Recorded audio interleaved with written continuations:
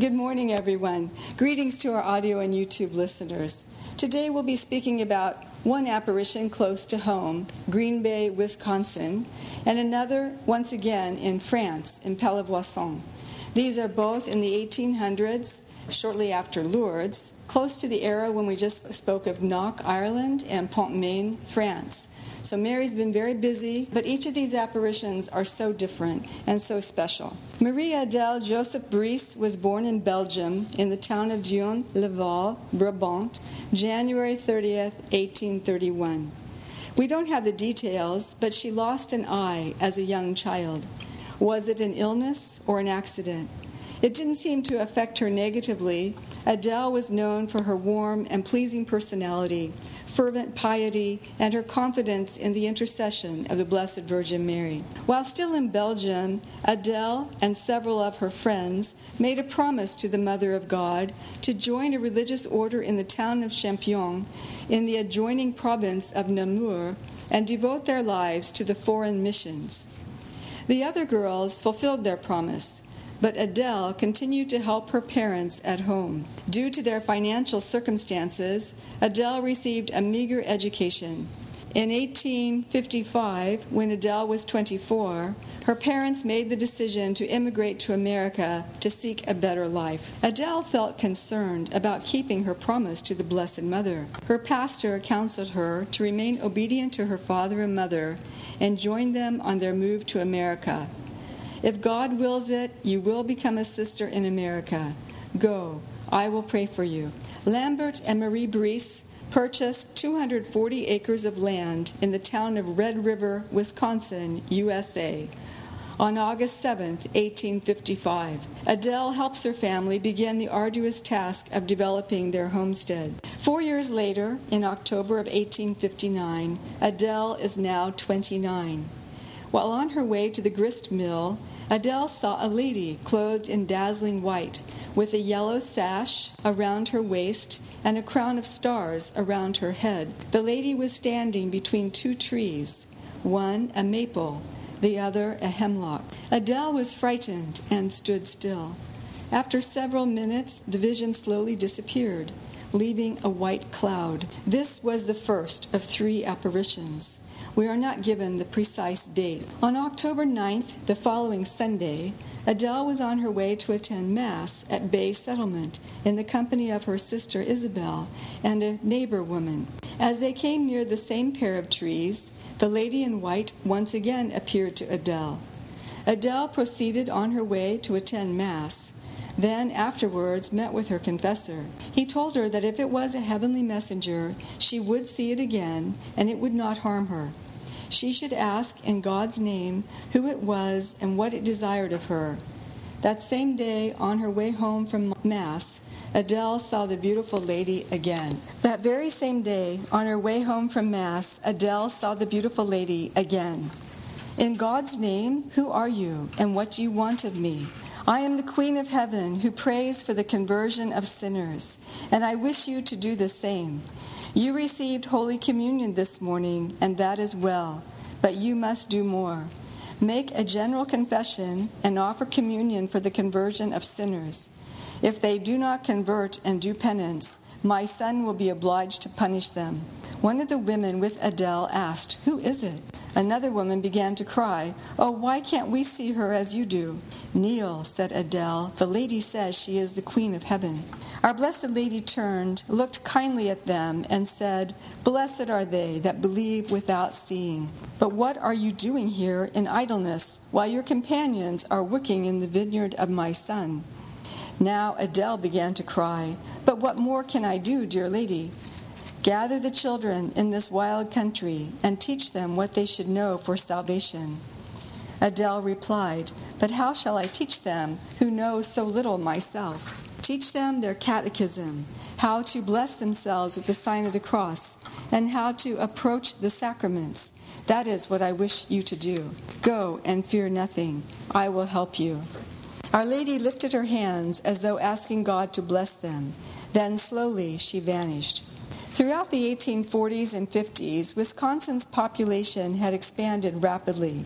The church was unable to keep up with the growing need for pastors. For the Brise family, the nearest church was in Bay Settlement, 11 miles away. There was only one pastor to serve the entire northeastern part of the state. But was it lack of schools that kept the children from receiving proper religious instruction? People were racing toward prosperity. Parents wanted their children to work. Perhaps a few persons knew Adele's integrity and believed in the apparition and heeded Mary's words, but gossip and resistance was not lacking. Adele devised a clever barter method to persuade reluctant Catholic parents to allow her to catechize their children. She would travel from house to house and teach the children in exchange for doing the children's chores. While Adele's father, Lambert Brise, built the first chapel, a log structure, 10 feet by 12 feet, to honor the Virgin Mary, who asked for catechesis and conversion, Adele Brise began her teaching mission. Despite her own lack of education, she traveled up and down the Green Bay Peninsula, undeterred by long distances, snow, rain, fatigue, the teeth of wild animals, and the biting pain of human ridicule, to fulfill the mandate she received from the Holy Virgin. Visitors to the humble apparition shrine increased. After 2 years, in 1861, a second chapel is built. It's a wood frame construction, twice the size of the log chapel, 24 feet by 40 feet. They name it Notre Dame de Bon Secours, Our Lady of Good Help. In 1864, Adele's work has begun to attract the attention and admiration of other young women. At first they came and went, but some stayed. With the advice of a priest, she and her companions form a community of third-order Franciscans and establish themselves in a farmhouse not far from the chapel. In 1869, they inaugurate St. Mary's Boarding Academy. Misunderstanding, gossip, and opposition. Unfavorable reports alarmed the bishop, who put an interdict on the chapel and gave orders for Adele to close her school.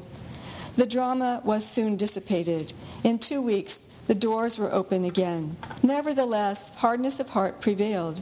When Mary referred to this wild country, it seems she meant untamed souls. Quote, "If they do not convert and do penance, my son will be obliged to punish them." The new immigrants were focused on material prosperity for themselves and their children, as if this was the only life. God would have to detach them from their temporal belongings in the hope that they would begin seeking first the kingdom of heaven. Exactly on the eve of the 12th anniversary, when Mary warned the people to repent or else God would punish, God sent a strong testimony to the apparition in the form of a fiery punishment. We'll be quoting now from the data collected at the Peshtigo Fire website. On the evening of October 8, 1871, the worst recorded forest fire in North America history raged through northeastern Wisconsin and upper Michigan. The Peshtigo Fire covered about 2,000 square miles, 1.5 million acres. It was described in some parts as a wall of flame, 1 mile high, 5 miles wide, traveling 90 to 100 miles an hour, hotter than a crematorium, turning sand into glass. It destroyed millions of dollars worth of property and timberland. The great Midwestern city of Chicago also happened to endure a terrible fire that same fateful night. The death toll in Chicago was about 250. Between 1,200 and 2,400 died in the Peshtigo fire. It's difficult to determine exactly how many people died in the vast frontier settlement. No one knows how many native peoples, itinerant lumberjacks, and immigrant homesteaders, etc., may have moved into the area since the previous census in June 1870. Many bodies were burnt completely to ash.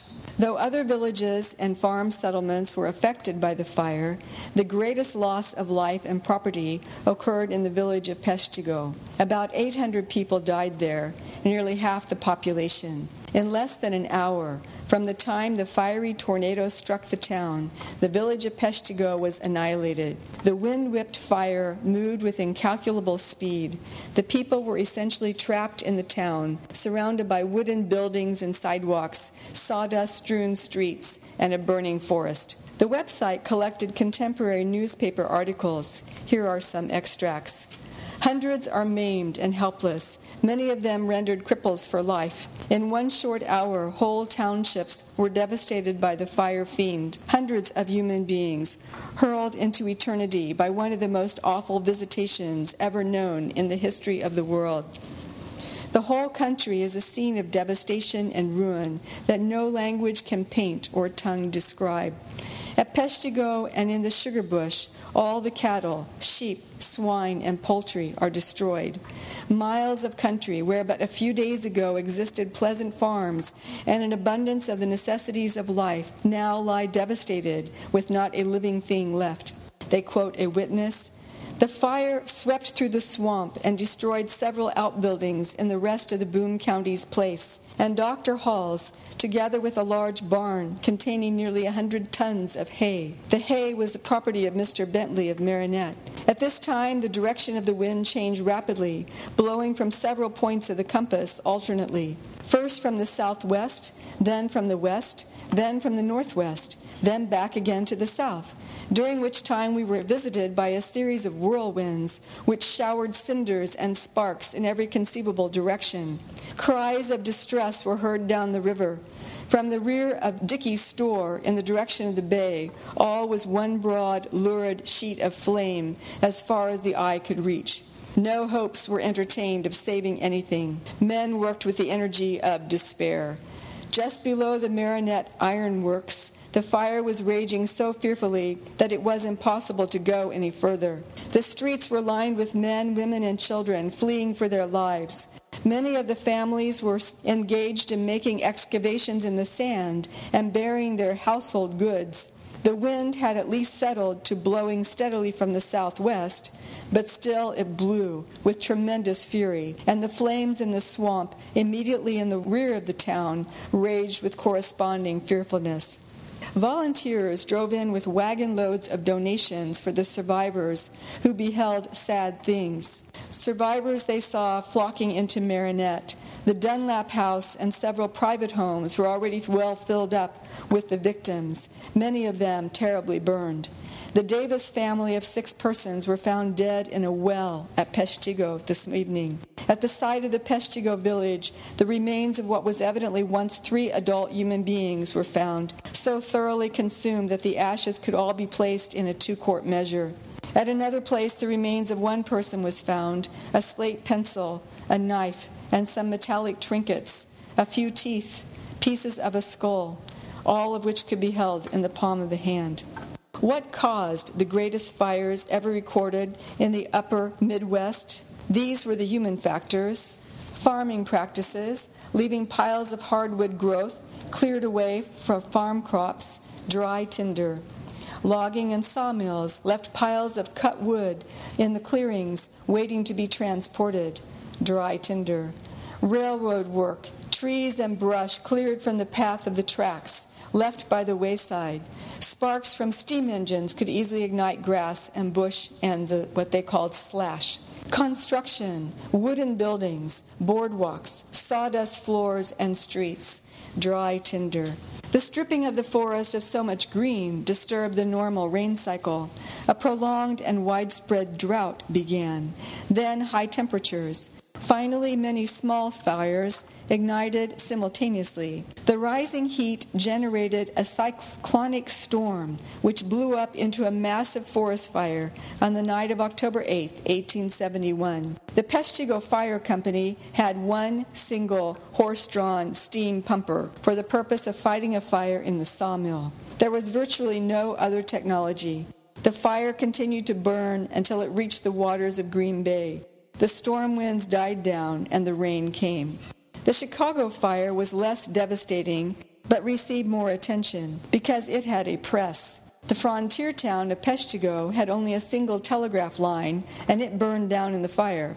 But word gradually spread along the frontier of a great miracle. During the fire, Sister Adele and her small religious community and the school children were on the shrine grounds, a 5-acre clearing in the middle of a burning forest. For hours, they prayed the rosary, walking on their knees on the perimeter of their property. In the end, they remained unharmed, and the buildings virtually untouched. Everything in the surrounding area is destroyed except the convent, school, chapel, and 5 acres of land consecrated to the Virgin Mary. It isn't just the fact that the fire went around them, but how could they keep breathing in all the heat and smoke? It was an obvious confirmation from heaven. Pilgrimages increase, and from 1872, devotions are celebrated on the Feast of the Assumption to honor Mary, the Queen of Heaven, with a rosary procession and outdoor mass. Why not the anniversary in October? This is Wisconsin. Snow can already be deep. Within a decade, a larger chapel was needed. In 1880, a brick chapel was erected. Many physical healings took place over the years. These are memorialized by the multitude of crutches and other mementos of thanksgiving for answered prayers left at the shrine. In 1885, a brick residence for the sisters and a brick school were built by the diocese. 5 years later, Sister Marguerite Allard died, Sister Adele's assistant and secretary. Adele continues her teaching mission despite her failing health. Sometime between 1890 and 1896, through a suggestion made by Sister Adele, the town of Robinsonville changed its name to Champion, which in a way fulfilled her long-ago promise that she made in Belgium to the Blessed Mother. Bishop Mesmer solicits the help of the canons of Premontre from Bern Abbey in Holland. Father Bernard Pennings and his group of Norbertines arrive in 1893. On July 5, 1896, Sister Adele, dies at the chapel. Leadership is entrusted to her associate, Sister Madeline. In 1902, the last 2 sisters joined the community of Franciscan sisters at Bay Settlement, and Bishop Mesmer entrusts the work at the shrine to this congregation. Sister Pauline LaPlante, Franciscan, is assigned to the chapel and school at Champion. She remains as its head for the next 24 years until her death, March 15, 1926, at the age of 80. In 1929, the chapel's boarding school complex is closed by Bishop Paul Peter Rode of the Green Bay Diocese, but Franciscan sisters remain and care for the shrine complex. In 1933, the old brick convent and school is remodeled as a home for crippled children. In 1941, Bishop Paul Peter Rode lays the cornerstone for the 4th and present chapel, which is eventually dedicated under the title, Our Lady of Good Help. The crippled children's home lasted 20 years, then the property was remodeled as a novitiate for the Sisters of St. Francis. About the same time, in 1954, the bishop appointed the first resident chaplain for the shrine. In 1968, the novitiate closed, but Franciscan sisters continued on at the shrine, serving the people in the area. The apparition had never been formally approved. In 2006, the new bishop, Ricken, opens a formal church investigation of the apparitions and appoints a commission for the task. 4 years later, on December 8, 2010, he issued a decree approving the apparitions and establishes the Shrine of Our Lady of Good Help as an official diocesan shrine. Was there a deeper meaning of the apparition of Mary? She came, vested almost as a priestess and crowned as a queen, into virgin territory reminiscent of Eden. She calls it a wild country and stands between 2 trees.